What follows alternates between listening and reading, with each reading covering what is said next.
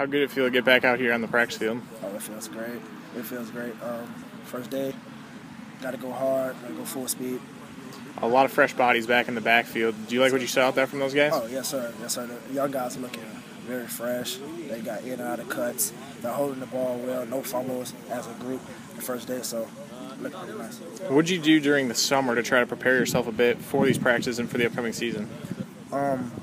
Stamina, running hills, running stairs, working as a unit. We all got together, studied film, doing footwork drills, and like learning blitzes, learning different kind of defensive fronts.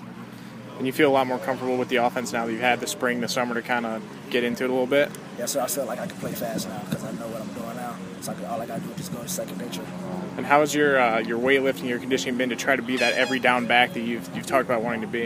I think I've improved a lot. Like in the weight room, my numbers have went up, and then this time we had a conditioning test. We all passed it as a team. We all did good, and I just run extra. And then what do you want to see improve tomorrow and throughout the rest of camp? Just keep getting better, one brick higher. How glad are you back to be finally back out on the practice field? Oh man, I'm really excited. I'll be even more excited when we get into some pads, but I'm excited, man. I can't lie. You've been a little bit banged up, but you're about back to 100%. Oh, absolutely. I'm feeling it. My body feels good.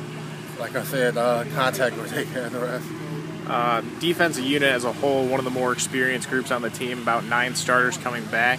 How good do you think that unit can be? And now you guys have some leadership. We can be great because we're all in unison. We all have a collective conscience. We think the same. We want the same things, and we're all trying to be dominant. Especially the defensive line. You guys could be the one that kind of holds down the defense.